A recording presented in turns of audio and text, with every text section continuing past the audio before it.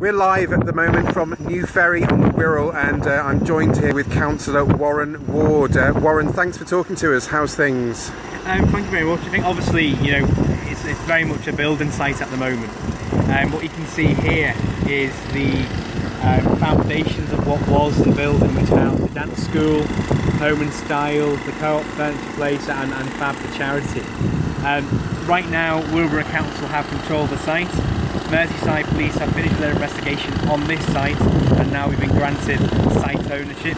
Our officers are working over the weekend to make sure that this site is safe. Obviously, we're asking for residents' cooperation during this time, and it's really about trying to pull together that community spirit that's been here in New Ferry. For so long in New Ferry, we've had a community which has been trying its best to continue regeneration. Now it's our role as councillors, as the local MP, and as a community in general, to make sure that we can make light of what has been a very dark situation for our community. And Warren, the people that were involved in here, the residents, where are they at the moment, and how are they? So I've been speaking to quite a number of residents over the past 2 weeks, and those who have not had any insurance are being housed by Cllr Council. We are asking those residents who do have insurance to contact their insurance companies, where they'll be accommodated by the companies there. I mean, it's a very sad situation. You can see here these houses. You've got, you might be able to see the big gaping hole on one of the properties there. That was where one of the foundation units went right through the property. It's just pure devastation.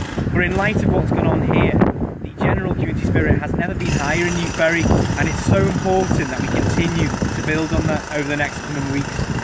And is there any estimation, Warren, on how long it might be before things sort of even start to get back to normal for businesses and what have you? Well, already, you know, 3/4 of the high street is open to business, and this is 2 weeks on from the explosion. I think that's phenomenal work, and that's down and testament to the cooperation with the emergency services and local authority. Obviously, we're going to try and get this location as open as quickly as possible. We're not focused on timescales as such. We want to make sure that it's safe for residents to go in. Already, in phases, residents are going into their properties to get out their valuables there. So we are moving forward quite quickly, as you can see here, but our priority is to ensure that people are safe and that residents are kept informed. And any advice to people? I mean, are you getting a lot of visitors sort of coming down to see the site? I mean, would you advise people to stay away until sort of, you know, further notice? Or I think what's important is that we give our officers the time and the patience during what is a very challenging role for them. They've got to balance making sure the site is structurally sound and safe for residents to go in.